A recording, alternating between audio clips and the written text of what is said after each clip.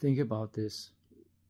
What stories are you telling yourself about yourself, your life, past, present, and future? They are not only defining and maintaining your mindset, they are also defining your possibilities and future. That literally creates a mental prison or paradise. The problem is that they are not even yours, and most of them are subconscious. They are stories that you have been told through your childhood, by your family, school, and society.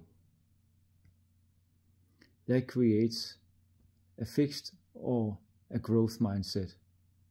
Winners or losers, victims or heroes, abundance or scarcity. So to break free, you gotta learn to think, and you gotta learn to think beyond your paradigm.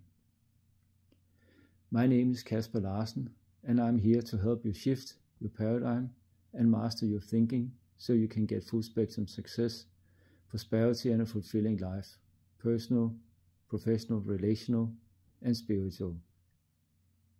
And here's a challenge for you.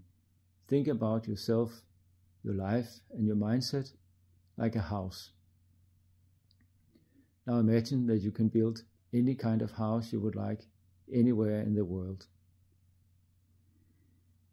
Imagine that you can furnish your house just like you want, and you can inhabit your house with just the people you like and love.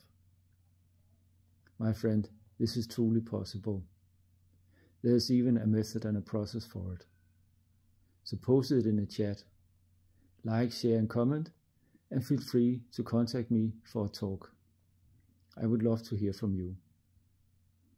Have a nice day.